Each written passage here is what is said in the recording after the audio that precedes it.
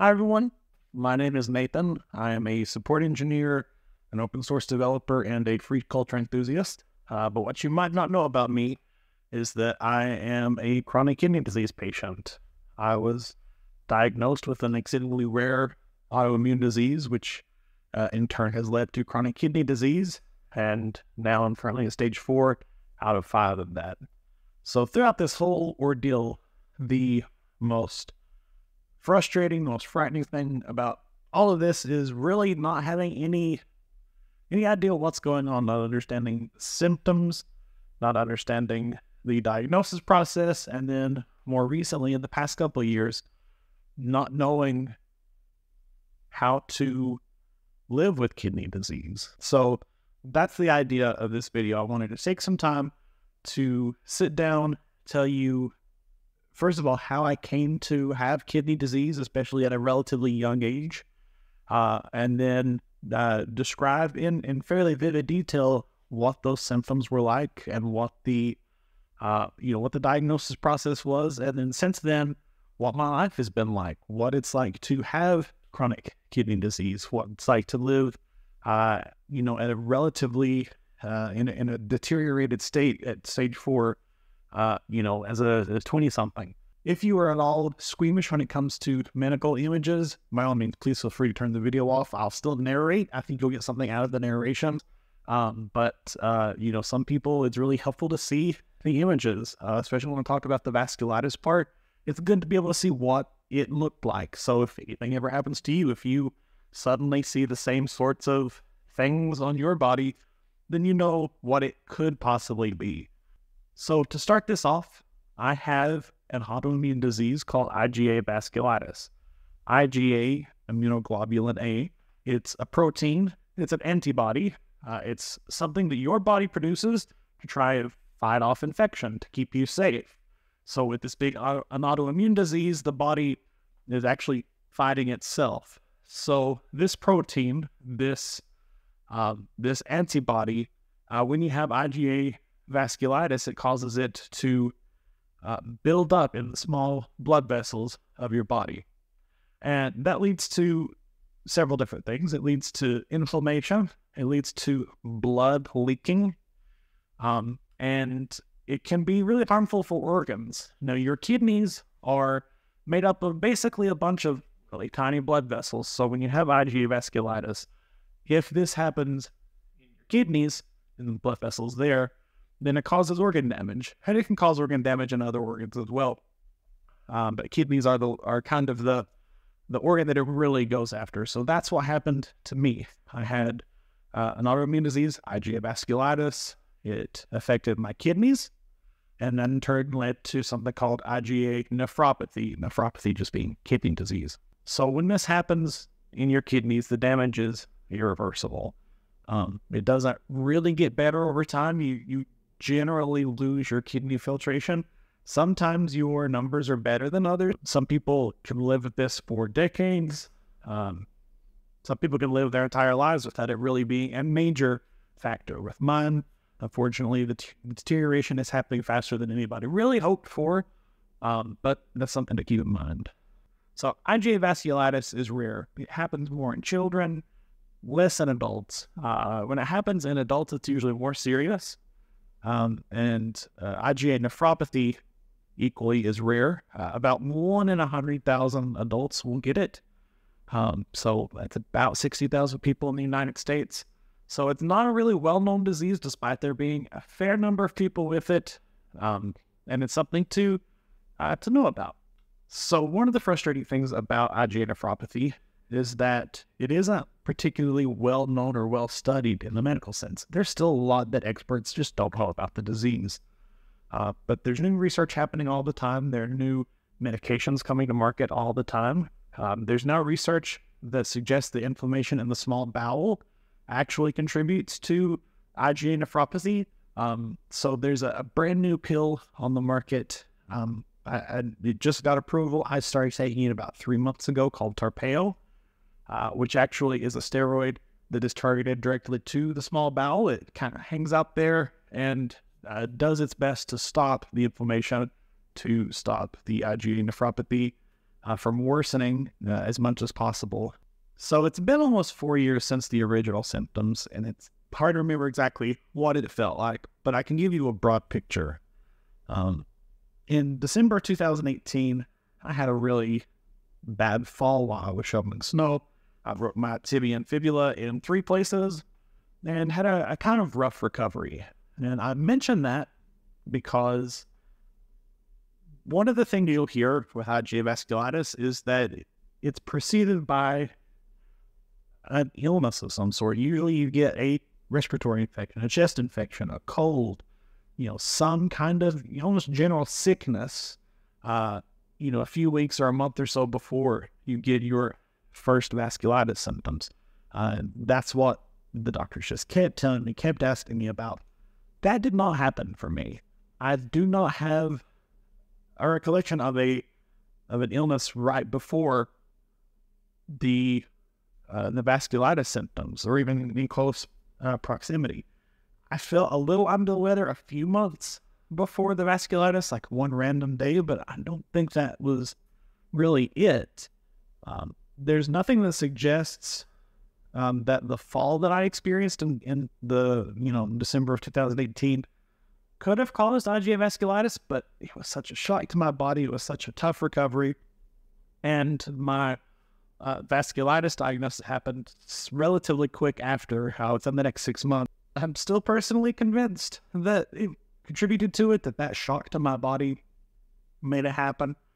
Maybe it didn't. Maybe that is just, correlation and not causation. In fact, it probably is. But I'm mentioning it because it's one of those things that's not particularly well known. Your mileage may vary. So that following June, I noticed a few random symptoms. Didn't think much of it. I had some ulcers in my mouth. That wasn't anything to write home about. I had ulcers in my mouth most of my life, which I learned could be a possible kind of tell about IgA vasculitis.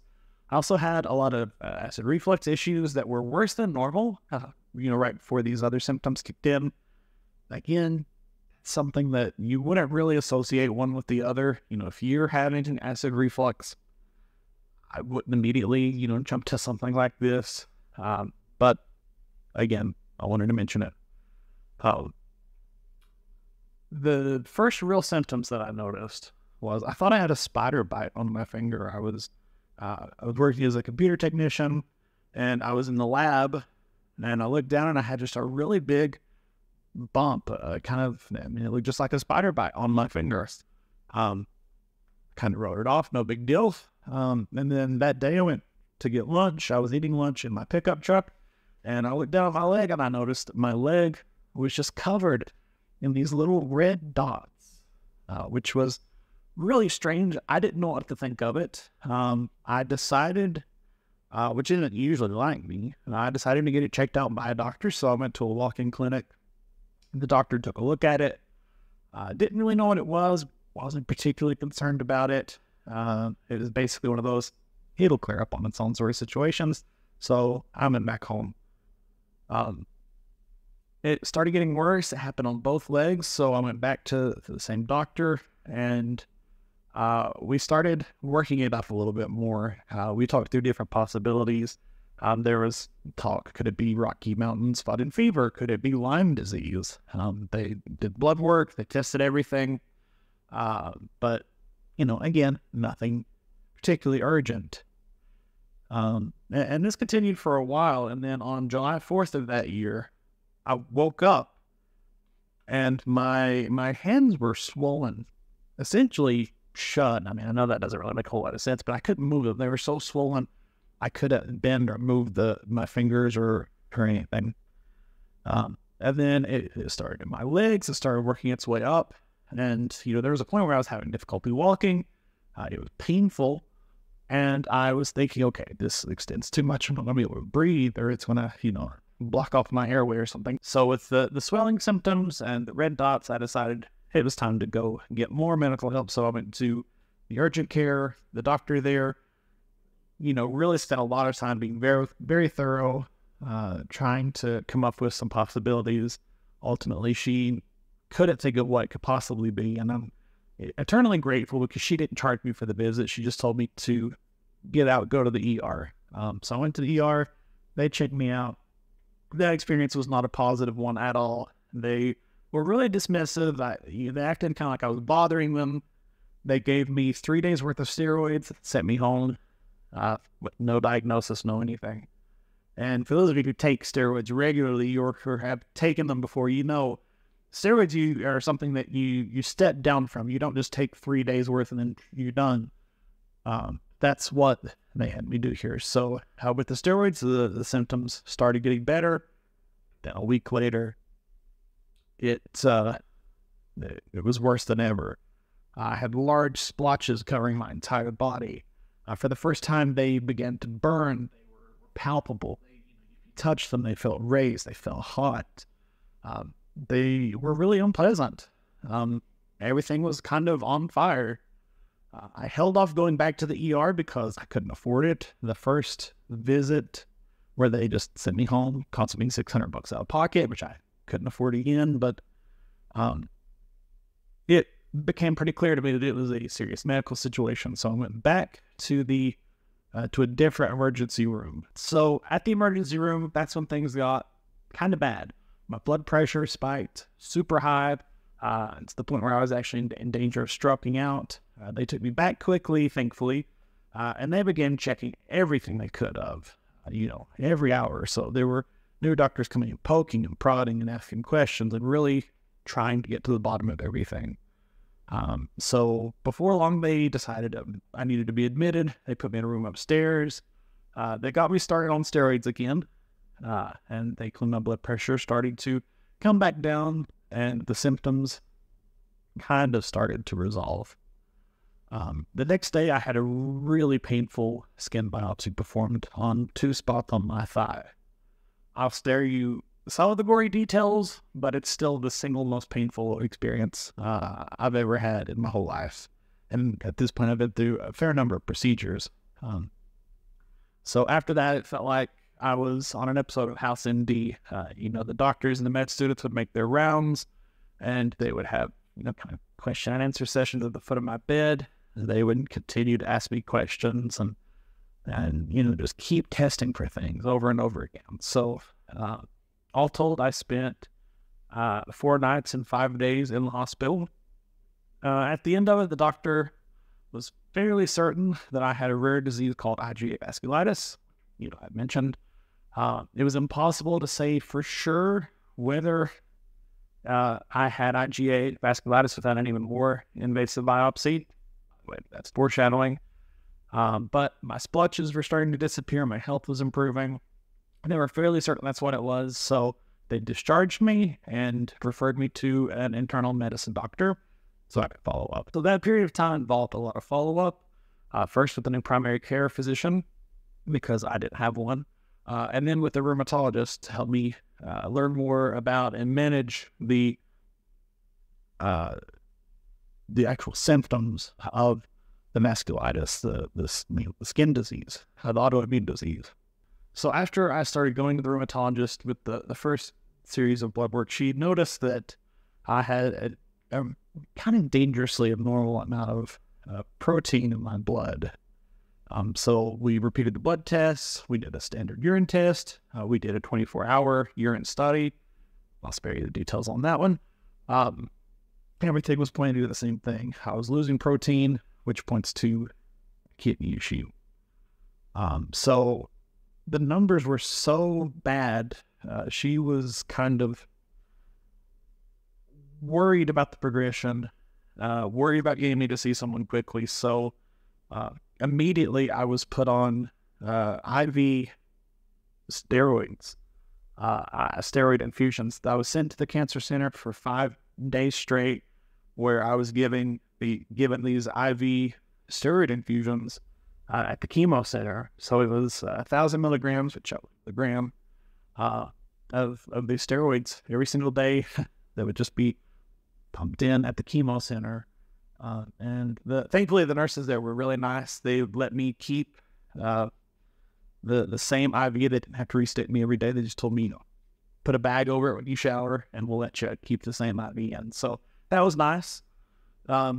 And then, shortly after that, I was referred to a nephrologist, which is a kidney doctor. And before long, I had my first appointment with them, and we tried a couple courses of steroids. The results were okay, but not amazing. And before long, I was sent for a kidney biopsy to actually confirm definitively that I had IgA vasculitis and nephropathy. So when you go to the hospital for your kidney biopsy, it's really intimidating because the first thing they do is they bring you this giant clipboard full of papers that say, this is a surgical procedure. If we accidentally kill you, your family can't sue the hospital. Please sign here. It's important to note that it is a risky procedure. It is surgical. There is a recovery period. You have to take things easy and you have to take it seriously. That said, they do dozens of these things a day. It's fairly routine. If you're looking at having a kidney biopsy done, try not to worry too much. But be prepared. They're going to throw those forms at you quick and early. So I've now had 2 different biopsies. The first one was near the beginning of my kidney issues, just to confirm the diagnosis and figure out how much damage there was and really get a game plan together. The second kidney biopsy was a couple years into my disease, just to see if there had been further damage and really to decide how to move forward. So the first biopsy was done with me laying on my stomach on a wedge, and then they went through my back. The second was done on my side. Both were about the same in terms of discomfort and healing time, although I think I preferred the one where they went through my side, but maybe that's because that was the second one and I was just a veteran at that point. It's important you're not put completely to sleep. You are awake for the kidney biopsy. They give you an IV and they give you a sedative, so you're kind of loopy. But they also apply a local anesthetic to the area where they did the biopsy, but you are awake for it. So they take you into the operating room. They put you on the wedge, on your back or your side or wherever they need you, and then they do an ultrasound. So like to do for pregnant people when they look for checking the baby. They squirt the gel in on you. They take their little wand and look to find out exactly where your kidney is. They mark it. They give you some local anesthetic, just little tiny shots. And then they actually, once you're numb, they make the little tiny tunnel to your kidney. And then they go in, get a few pieces, pull it out, take it back to your room where you're in recovery for a few hours. They do a few urine tests. It's normal to see blood in your urine at that point. I never did, but it's something that can happen. So if it does, don't be worried about it. And then once they do a few more blood tests, urine tests, as long as your numbers are good, you get to go home the same day, usually a couple hours after the procedure. I will say the ride home is not pleasant. You will feel every bump. Any sudden movement hurts. Obviously, you can't drive, so someone has to drive you. I wouldn't take public transportation on that one just because I think that'd be pretty miserable. And then once you get home, you have to lie around for a few days. Let your friends and family take care of you. You will feel sore at the incision site. This is strange to say, but you will feel sore in your kidney too. If you've never felt your kidney before, then congratulations, you're normal. But kidney pain is kind of like a dull toothache, but your kidney is your side of your back. After a couple of days, you'll be able to get around just slowly, and then after a week or so, you pretty much back to normal life. At that point, you'll get your results, and then your doctor will help you interpret them. It's all very clinical, but basically the results tell you how big the sample was, and then we'll give you a percentage of the damage. So let's talk about actually living with kidney disease. So the good thing is living with kidney disease isn't usually completely debilitating. Definitely a struggle, though. You'll be taking a regimen of various pills the rest of your life. In my case, I take lisinopril, which helps preserve my kidney function. It's blood pressure medicine, so you go to the doctor like, oh, you're on blood pressure meds. You have to explain, well, it's not really for blood pressure, it's more for the kidney preservation. I also take Farxiga to try and help my kidney not have to work so hard and perhaps even regain some of its filtering capabilities. Again, you can't really regrow your kidney. You can't undo damage, but you can kind of help it with the filtration. So that's one of the things I do. I take atorvastatin to manage cholesterol issues. Again, it's not really just cholesterol issues. It's cholesterol issues that are a result of my kidneys not filtering things properly and protein leaks in my blood and everything. So you get a lot of related symptoms just from the kidney disease. When your kidneys don't work right, a lot of your body gets thrown off. I also recently started taking Tarpeyo, which I mentioned at the beginning of the video, and it's one of the first drugs ever made specifically for IgA nephropathy. It's highly targeted. It's a steroid. And again, so far, it's a little too early to say how effective it is. Early results for me have been positive. When you have kidney disease and you are losing protein, it causes your body to retain and build up fluids. And this leaves you feeling heavy and bloated.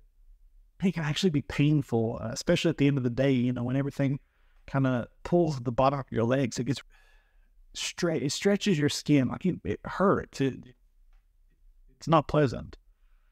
My ankles are almost always really badly swollen. Sometimes the skin is painful to touch.